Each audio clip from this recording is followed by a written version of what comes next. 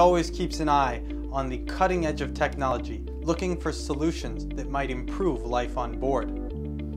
And of course, that means working closely with CMC Marine, the company responsible for the Argo system. In general, we look to them for stabilization systems that keep the boat steady, both at anchor as well as underway. Now, they've tackled a very old and frustrating problem in yachting, which is to make the autopilot communicate with the stabilizers to optimize route stability as well as fuel efficiency. Before the Argo system, there was a problem where the captain would select a new route and the autopilot would send a signal to the rudder telling it how to change the direction.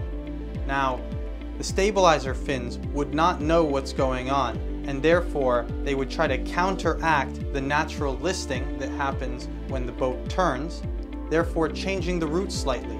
Then the autopilot would detect the ship is off course slightly and signal to the rudder to turn again.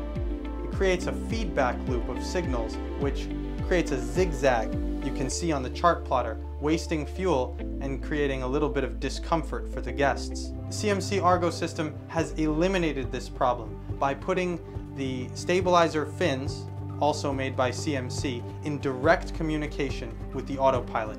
The key word is integration. With a simple software and electronic solution, CMC has brought the stabilizer and the rudder to work together in harmony instead of fighting each other.